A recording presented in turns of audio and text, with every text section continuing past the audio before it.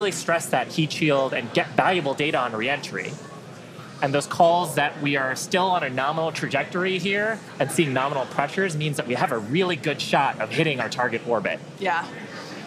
Now, if the booster had survived, we would be around the time where it would be getting ready to land, performing its re-entry, but it unfortunately did not survive.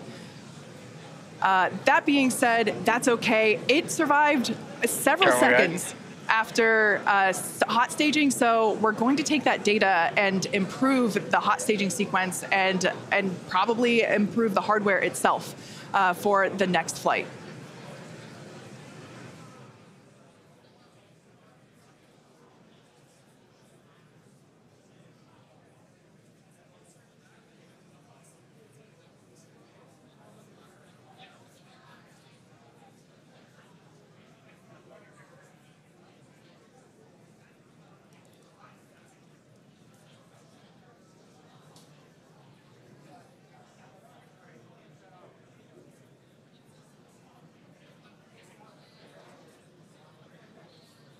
They're standing by for a call out here.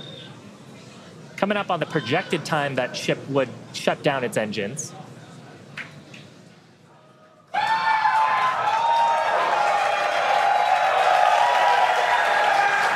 you can tell by the excitement from the crowd here at Mission Control Center in Hawthorne, there's a great view of our Star Command Center. That's our control center at Starbase Texas. The crowd here, Mission Control Center behind us in Hawthorne. Everyone is super exciting. What a successful day this has been so far.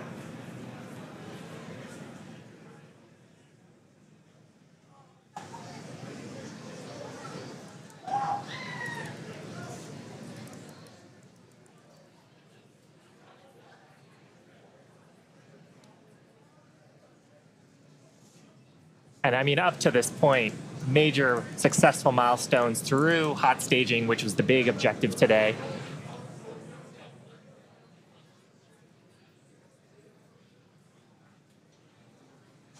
So we are going to head into the coast phase, planned for the next about hour and 5 minutes. We'll be returning around the T+1 hour and 15-minute mark. And that's while we're waiting for Starship to continue on to its next step for reentry. We're not totally sure what video we're going to get, and that video comes normally by overflying ground stations, but we don't have a ton along our flight path. So fingers crossed that we will get some via Starlink on this mission since we're testing that out.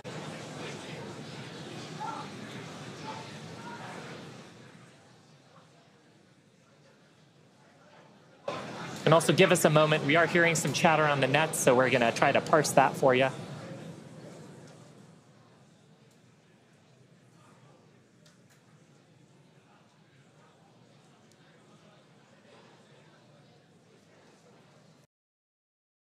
Subscribe to our YouTube channel and turn on the notification bell.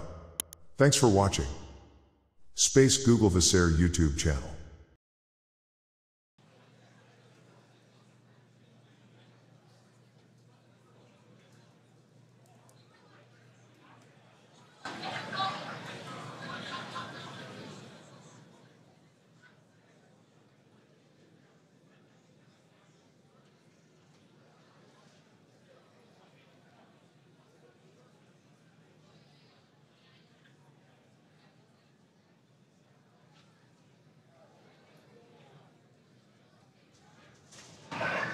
John Innsbrucker back here in Hawthorne at our webcast desk.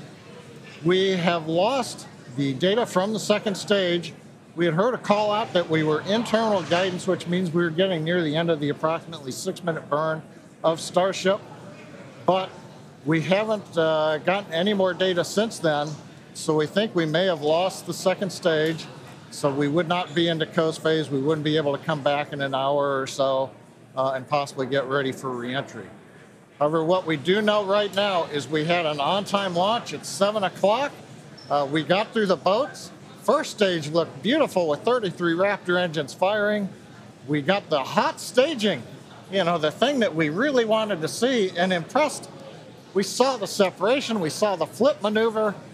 We saw the light up of the 6 Raptor engines on Starship, and it headed away. Everything really looked good.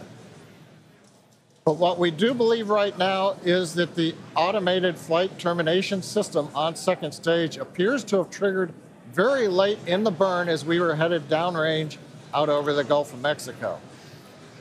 But the real topping on the cake today, that successful liftoff, Kate, Shiva, the hot staging is just beautiful. Exactly what we were looking for. Yeah, ultimately, honestly, such an incredibly successful day. Even though we did have a RUD, or a rapid unscheduled disassembly, of both the Super Heavy booster and the ship, that's great. We got so much data, and that will all help us to improve for our next flight. Of course, and that's why we flight test, and you can bet that there's going to be more to come. So we really do want to thank you all for joining us. Of course, we want to thank the people of Cameron County. We want to thank all the federal agencies that have supported us for our test. And of course, a huge congratulations to the entire SpaceX team on getting through this flight test today. And I think with that, we're going to sign off from here in Hawthorne. Thanks so much for tuning in, and we'll see you next time.